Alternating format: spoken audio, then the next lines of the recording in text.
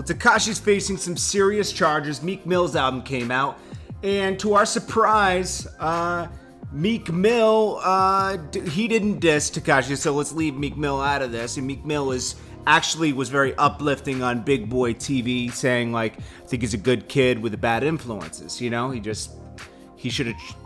got in trolling and he should have dialed it back a bit. But Jay-Z and Rick Ross team up. Like, we did the Rick Ross thing, but when you really examine Jay-Z's verse, he's going at him too. And it's like, yo, bro, what the hell's going on here? Like, you guys are really concerned about this kid? Like, come on. It's Jordan Tower with JT News. Hit that bell, hit that subscribe button, hit that thumbs up button. We got QB Rap P with a new album, Street Cinema, links below. We also got 2 new videos, one in a Wake Up and Life. All links below. Street Cinema, QB Rap P, out now. Look what we got here, okay? So we got Jay-Z dissing this kid too. And, you know, Rick Ross making fun of someone for getting RICO charges. That's not too gangster much, you know, let's be honest, okay? And I'm not even, this guy's claiming to be from the streets. I'm just a guy that, you know, I have done some videos for people there, but like, if you living street morals and principles, you don't make fun of somebody for getting the RICO, right? You don't. That's not gangster, right? It's not gangster, as quotes I'm saying, you know, like, I think it's funny because it's just, he said, screaming gang gang, now you want to rat, okay? Nobody said he's ratting, okay? And plus, if anybody knows about Fed time, which Rick Ross should, because some of his people have gotten Fed time before that he knew, it's not ratting always, sometimes it's just cooperating, owning your charges. I mean, let Blue Da Vinci tell you, he had to cooperate by owning his own charges to get points reduced, to get, you know, some time shaved off. But all you're doing is not going to trial. You're owning the charges, which probably, you know, it saves the feds money for fighting the case and everything, so you get a little bit of time off. Then he said racketeering charges caught him on a tap.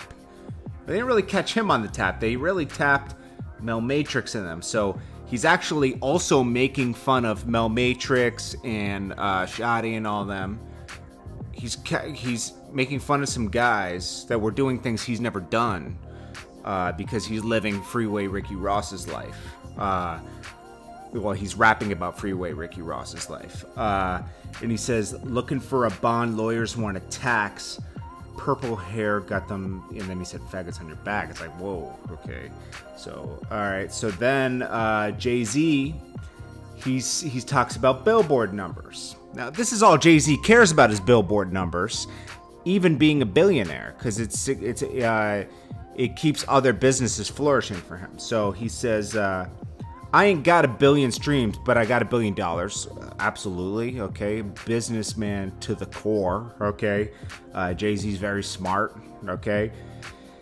Then he says, so he says, and then people stole the soul and hit dudes with 360s. He's talking about Lear Cohen, so he's dissing Lear Cohen, okay.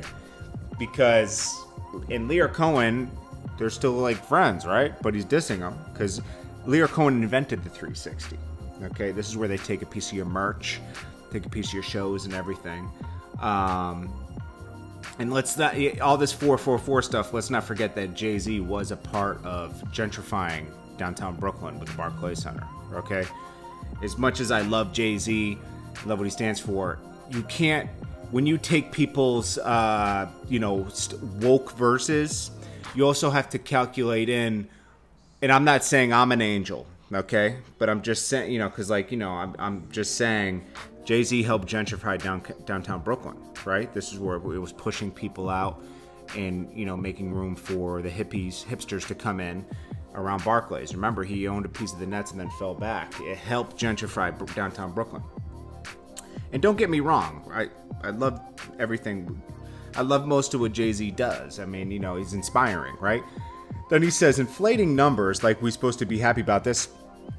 Tidal inflates their numbers. They've been called out for this, okay? I didn't call them out. Some other company called them out in Europe, okay? We praise in Billboard, but we were young. Now I look at Billboard like, is you dumb? So it's like, okay, I get, in a way it's advice, right? So he's like looking at, because all Tekashi would say is like, yo, #1 on Billboard. In fact, he's going to be #1 on Billboard next week, as we assumed. He has one of the best albums out right now as far as turn-up music. Obviously, Meek Mill's album is better lyrically.